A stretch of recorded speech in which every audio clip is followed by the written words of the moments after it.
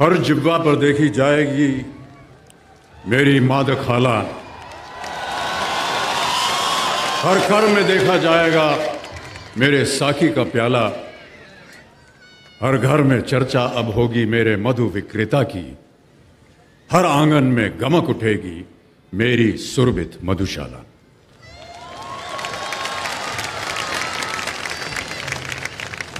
I see a work of art in everything I see. I see aesthetics in the way a dignified life carries itself. I hear a rhythmic composition in the voice of every genuine effort. And then I look within and I search and I ask, what indeed is the raw material of this extraordinary passion for life? What is the driving force which propels this motivation to change historical customs, or rather, what inspires one to compose an all-new epic? What is the dignity? What is that pride made of, which refuses to be shaken by harsh realities? What are the virtues of a person whose invincible sense of life defines traditional wisdom? What should I call him who embodies such a winning spirit? I call him Dhirubhai Ambani. And rightly so, with due admiration and due reasons. Dhirubhai was not a beneficiary of the wealth which was acquired by many during our independence of 1947. Dhirubhai had no such luxury. Where the measure of the credibility and value of a business or a business association is judged by the number of generational years the individual or business has been involved in, Dhirubhai had no such luxury. He was not the third or fourth or fifth generation businessman. He was the first generation, a first generation that grew to be the first. That is the rarity of the man I call Dhirubhai Ambani. A company, a venture, an organization, or even an economic territory can be driven by visions, missions, and the discipline of structured systems. But I believe individuals who make all that happen are driven by nothing but their own sentiments and their own convictions. An individual who has only his own convictions to trust and rely upon, and then goes on to touch the lives of every citizen in the country for the better, all in a single lifetime, is an individual who is first and foremost fully convinced of his own sentiments. Such an individual I call Dhirubhai Ambani.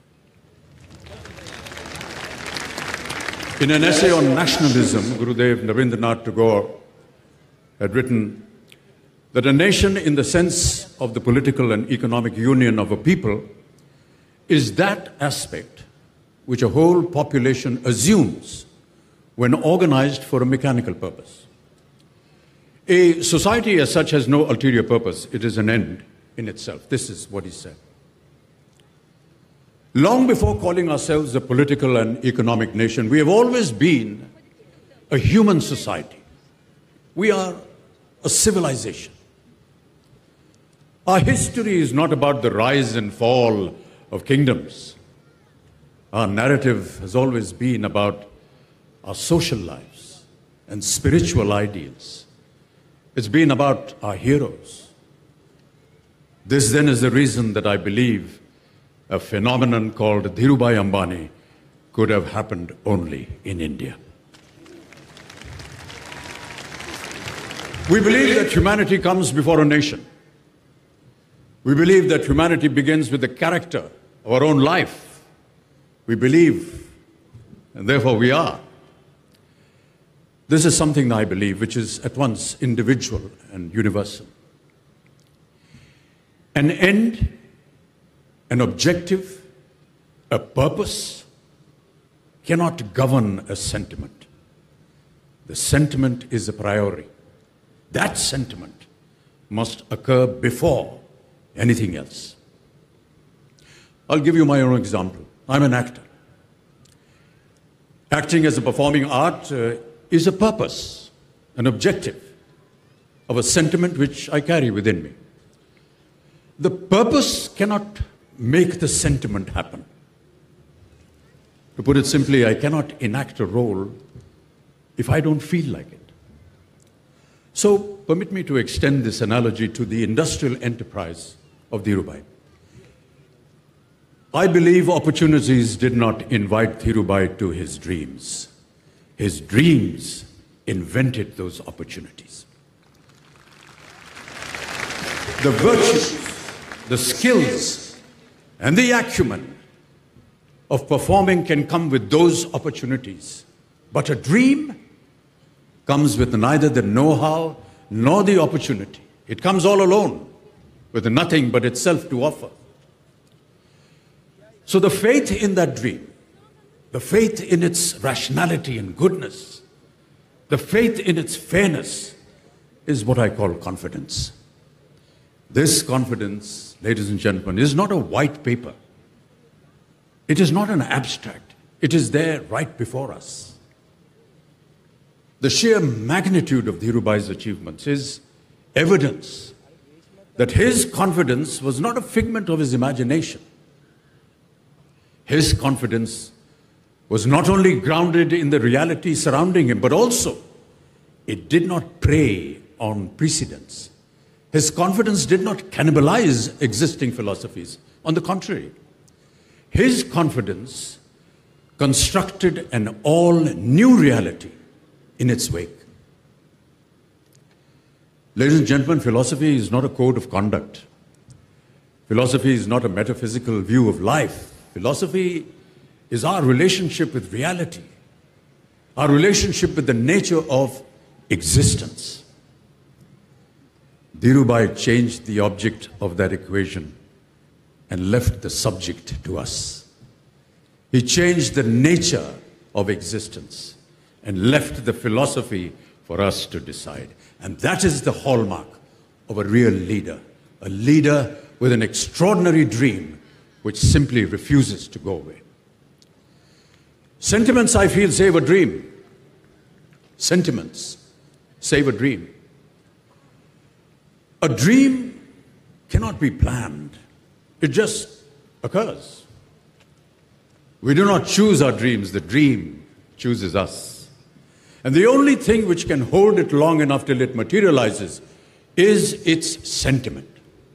Especially when the path required to dream, to realize, has to be constructed from scratch. The choices one makes, not as a leader, nor as a director, but as the owner of that sentiment, are not choices which can comply with any status quo. Those choices are neither for challenging the prevailing standards, nor for changing them. In fact, those choices simply do not acknowledge the existence of a status quo. They literally work on a set of principles which have never been recognized before.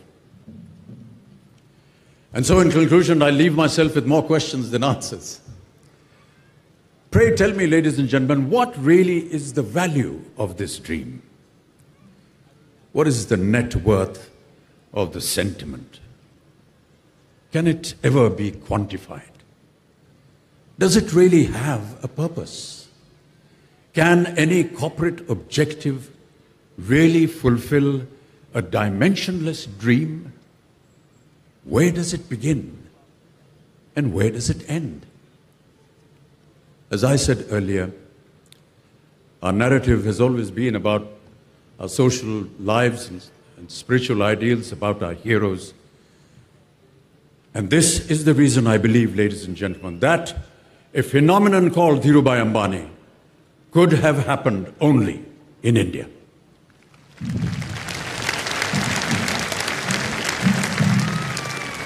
And now for those who are English challenged, जिन लोगों को अंग्रेजी से थोड़ा सा क्रोध है, उनके लिए कुछ शब्द हिंदी में।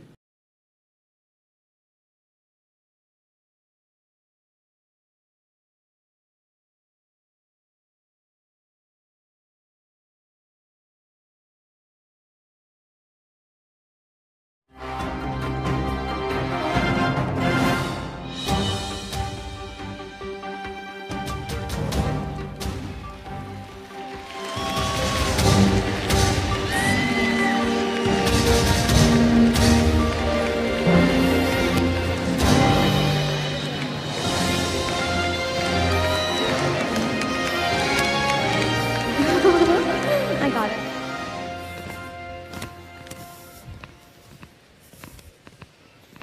Good evening. I am Isha Ambani. And I am Akash Ambani. We belong to your family.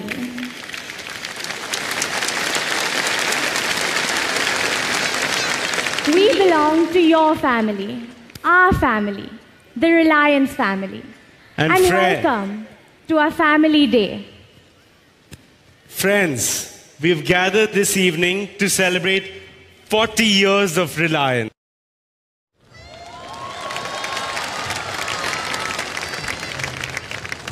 I see a work of art in everything I see. I see aesthetics in the way a dignified life carries itself. I hear a rhythmic composition in the voice of every genuine effort. And then I look within and I search and I ask, what indeed is the raw material of this extraordinary passion for life? What is the driving force which propels this motivation to change historical customs, or rather, what inspires one to compose an all-new epic? What is the dignity? What is that pride made of, which refuses to be shaken by harsh realities? What are the virtues of a person whose invincible sense of life defines traditional wisdom? What should I call him who embodies such a winning spirit? I call him Dhirubhai Ambani. And rightly so, with due admiration and due reasons. Dhirubhai was not a beneficiary of the wealth which was acquired by many during our independence of 1947. Dhirubhai had no such luxury. Where the measure of the credibility and value of a business or a business association is judged by the number of generational years the individual or business has been involved in, Dhirubhai had no such luxury. He was not the third or fourth or fifth generation businessman. He was the first generation, a first generation that grew to be the first. That is the rarity of the man I call Dhirubhai Ambani.